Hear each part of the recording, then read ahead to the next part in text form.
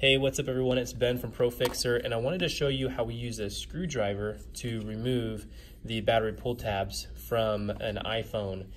These are pretty easy to remove anyway. If you just grab the tab and pull it slowly, you can remove it.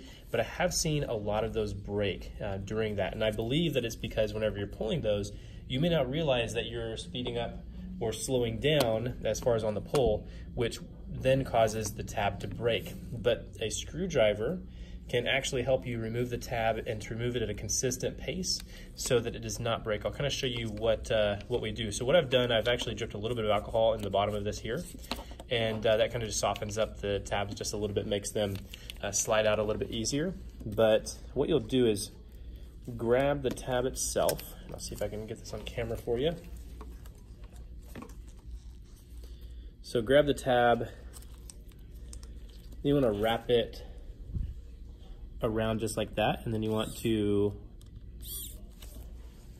just wrap the tab in that way. This way you can actually move this forward and backwards so you don't hit any other components, which makes it pretty easy. It plants the device on the table so you're not having to worry about accidentally dropping it, or just reduces your variables of movement. And so if we crank it this way, we can actually pull the whole tab out.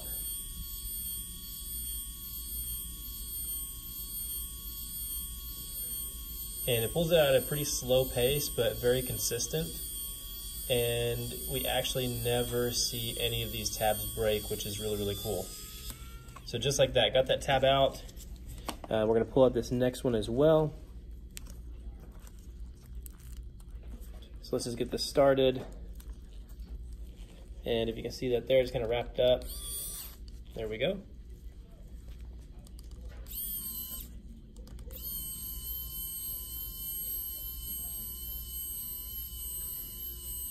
And you want to note the way that it's pulling, that it makes sure that the pull tab stays on the bottom side of the screwdriver shaft.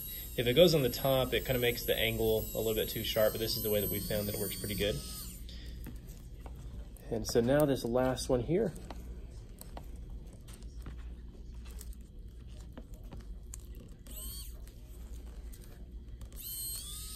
Oh, no, it slipped off.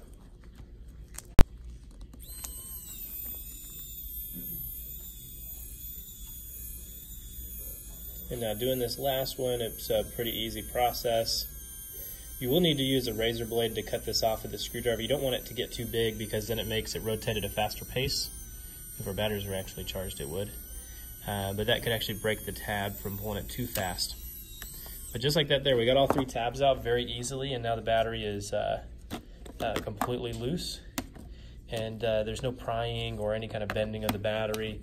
And this, every time I've ever done it this way, I've never broken a tab. If I'm pulling them out, I have broken a tab or two and then had to be careful with the removal process. But whenever you use an electric screwdriver, it makes it literally impossible to break the tab in my experience. So you might want to try it out. If you have one of these laying around the shop that you no longer use for doing repairs, use it for removing batteries and see if it works.